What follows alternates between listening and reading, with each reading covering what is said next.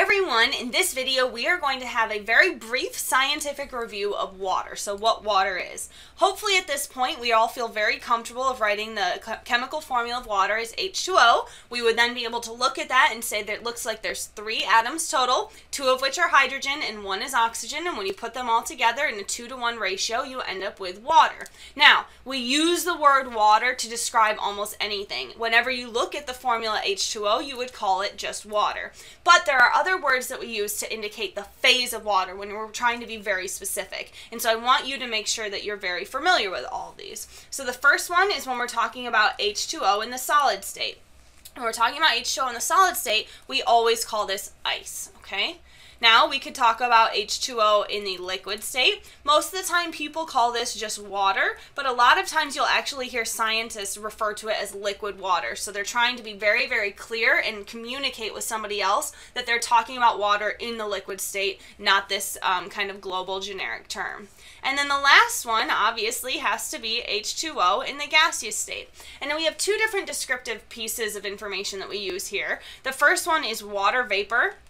This one's very, very common in the scientific community, or we have the word steam, which is more common outside of the scientific community. So if you're ever boiling water for pasta, you would know that you've seen steam coming out the top. You've probably called it steam, but not called it water vapor. So from here on out, for the rest of the module, I want you to be very, very comfortable with the words ice, liquid water, water vapor, and steam. Okay, so be very comfortable with that. Now, for the rest of the video, I just want to hit you with 3 important facts. So these are things I expect you to know from here on out. The first thing is that water and ice cover more than 70% of Earth's surface. Okay, it's a lot. Our planet is primarily water.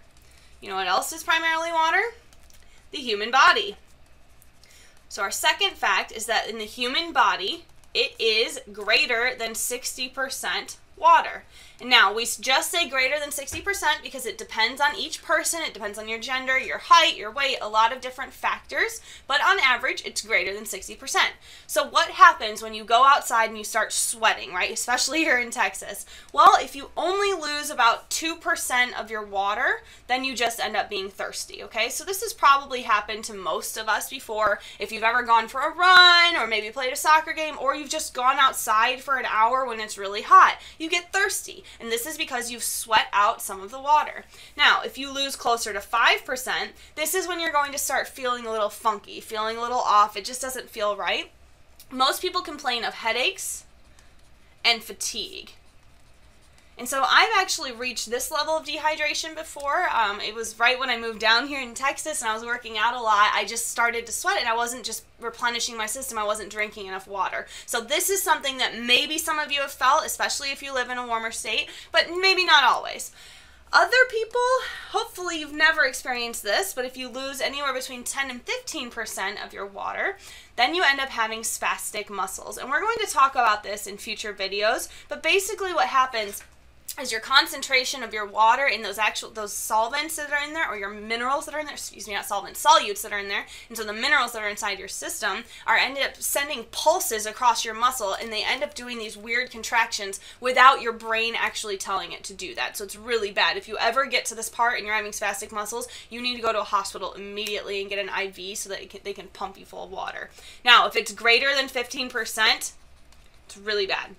Okay, we all know that if you don't drink water, you actually can die, okay? You can die from dehydration. It's really, really bad. We'll talk about this in future videos as well, but I just want you to keep this in your back of your mind. This isn't just like a silly thing because I really like talking about water. It's a real deal. You need to absolutely be replenishing your system and drinking water on a daily basis. All right, the last thing I want you to know just from this video is that it takes about 100 gallons of water per day to support the lifestyle of 1 U.S. citizen. Okay? takes 100 gallons of water every single day to support the lifestyle. Okay, I'm not talking about just drinking water.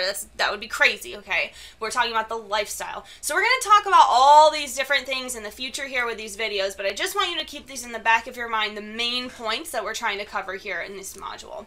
The last thing I want you to do is a quick little math problem. I want to know in 100 gallons of water, how many liters is that? And I'm going to give you one quick conversion just to help you, but in theory you should be able to Google this. So we know that 1 gallon is equal to 3.785 liters. Okay, so convert gallons to liters. Go. All right, did you get an answer?